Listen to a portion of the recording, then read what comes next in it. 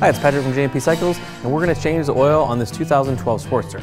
For most of the rubber mount Sportsters, like 2004 and up, this is going to be pretty similar, as well as some of the Evo Sportsters. So we're not going to need many tools. We're going to need a flat-bladed screwdriver, and I'm going to use an oil filter wrench. If you don't have one, it's not necessary, but we sell them and there's a few bucks and it'll make the job a lot easier. Of course, you're gonna need some drain pans, and we're gonna use our Milwaukee Twins oil change kit, which is actually synthetic for this particular oil change, and it comes with a filter. So before I get to the drain, I like to go over and pop the fill cap on the tank so it allows air to draw through so it doesn't vacuum lock and all that oil drains out of there nice. So we're gonna come around here and locate the drain on this model. This particular one is right down here. It's actually this hose that's hanging down behind the primary side here behind the frame, and it's got this plastic plug that's stuck in there, and all we have to do is loosen this hose clamp, pull this plastic plug out, and the oil is going to start to flow out of the motor.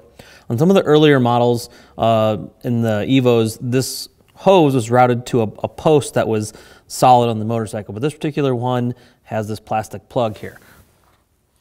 So we got this pretty loose. We need to pull the plug out and the oil is going to come out, so now we need to bring the pan in to catch our oil. Okay, so it's going to start to drain. And while this drains, we'll move up towards the front and take the oil filter off. But I do like to let this drain down just a little bit so we get less of a mess up front. So before you take this filter off, it's not a bad idea to have another pan or the pan you used for the drain up front, because a certain amount of oil is going to come out of the filter.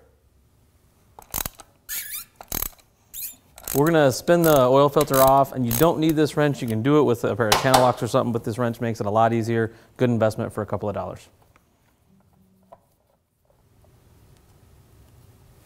So we're done draining oil out of this. I'm gonna go ahead and move the pan out of the way and run our plug back in there.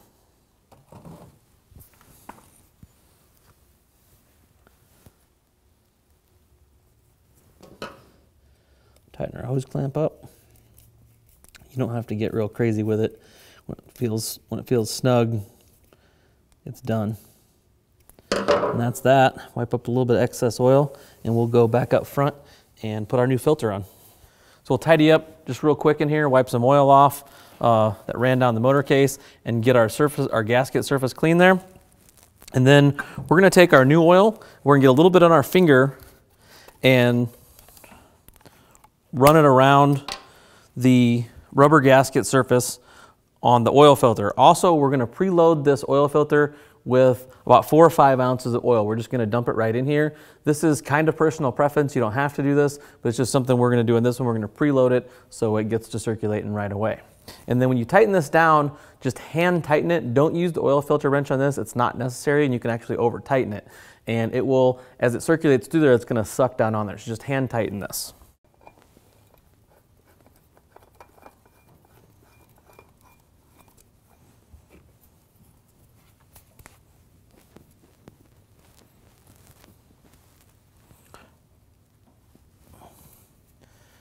All right, we're all done there. We're gonna go ahead and start filling this up.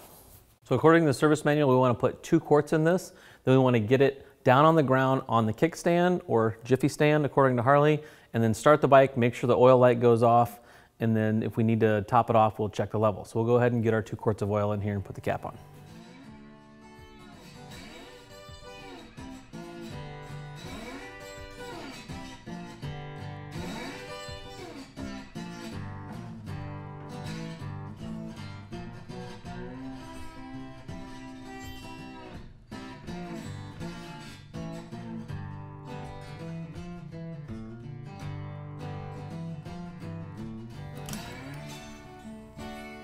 We're going to start the bike, and we're specifically watching our oil light here. And if it doesn't go off in a few seconds, we need to shut the bike off and then add some more oil. But it should go off in a few seconds. We'll let the oil kind of circulate through the motor, and then we will check it to see our fill level and see if we need to add into the motor.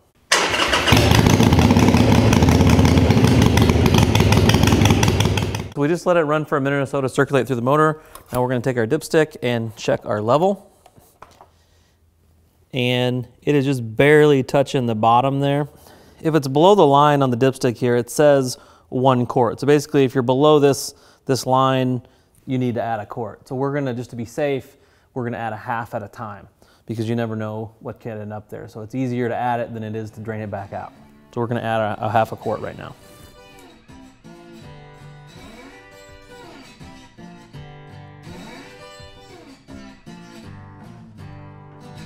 So it's up on there pretty good, but I'd rather have it farther up in here. So I'm gonna go ahead and add the other half a quart.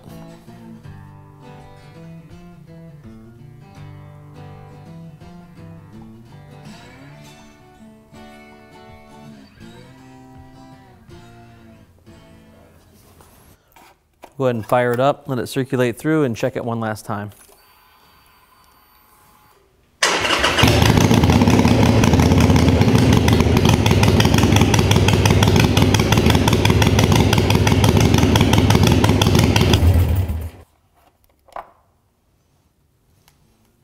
Yep, it's about 3/4 up in there, so we're about perfect. I'm completely happy with that. So it's done. Really pretty slick. No problems. As always, if you have any questions, feel free to contact us on our 800 number. You can chat with us online at jpcycles.com, or if you're watching this on YouTube, please feel free to respond in the comment section below. And if you like this and you want to see more of it, make sure you click the subscribe button. Now, go work on your motorcycle.